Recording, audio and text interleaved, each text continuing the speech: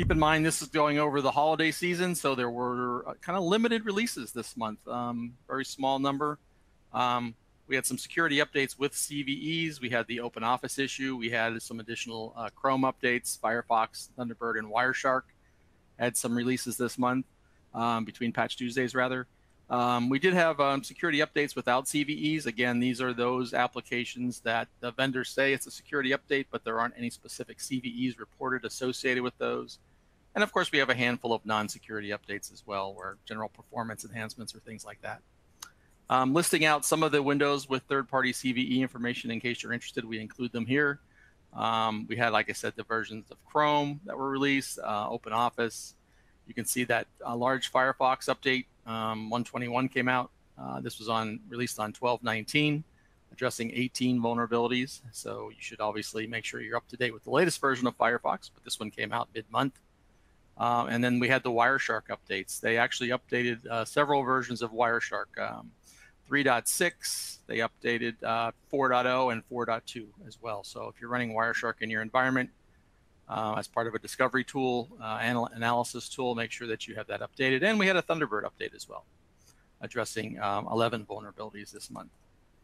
On the Apple side, we had one Apple Sonoma update, the Chrome update, and Firefox. Of course, these carry over. They have both the Windows and the Mac versions. They do them all simultaneously, of course. We didn't have any security updates without CVEs this month, and we had a lot of non-security updates as well. This was the Sonoma update, 14.2.1, fixed one vulnerability. On the third-party side, these are the Chrome updates. Again, same ones that you saw on the Windows side showed up here as well. We had a Firefox update for the same 18 vulnerabilities, the ESR version for 11. And of course, on the Apple side as well, Microsoft does release their version of Edge.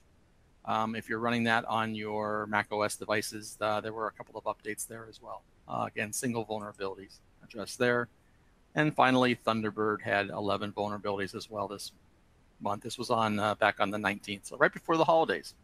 Again, kind of a light release of third-party and Microsoft updates in between the holidays. Getting back on track, of course, we have our Patch Tuesday releases you need to deal with right now. With that, Chris, I'll turn it back over to you on the Q&A side. Let's see what we got here. All right. So while Todd was going through that, I did go out and do a little bit more searching because a number of you all posted about KB 5034441. The Microsoft forum discussions have been mediocre at best, unfortunately. They've been giving very plain answers and treating it as a edge case kind of thing, but obviously this is hitting a lot more people. I did find this article on Ask Woody. So I'm going to give everybody time to grab that article from here.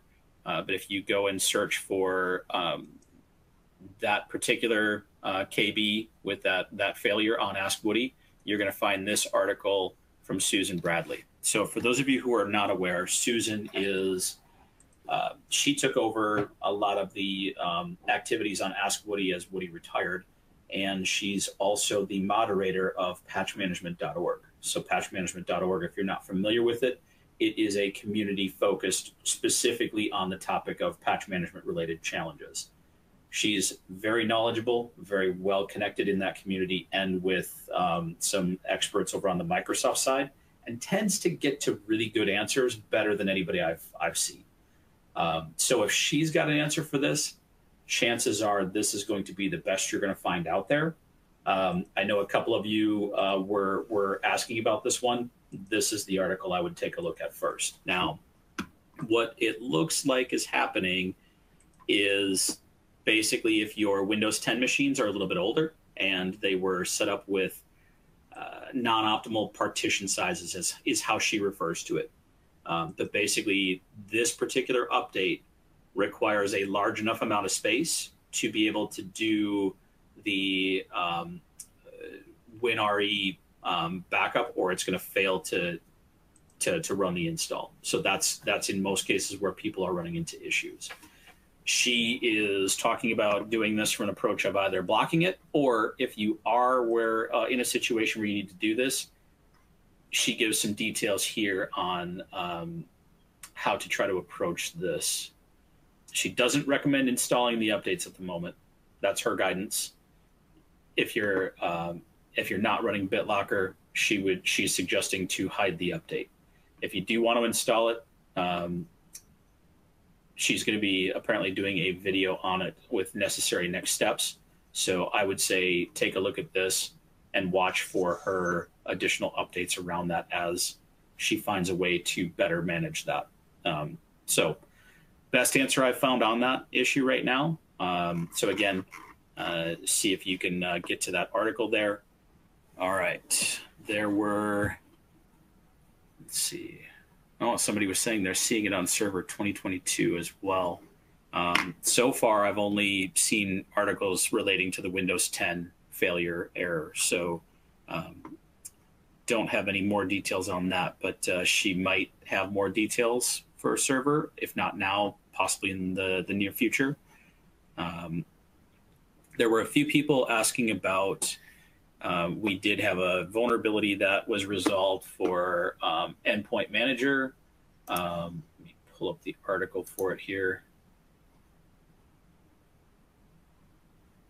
So EPM, for those of you on EPM, there was a CVE that was reported, not actively being exploited at this time, but it is a 9.6 criticality.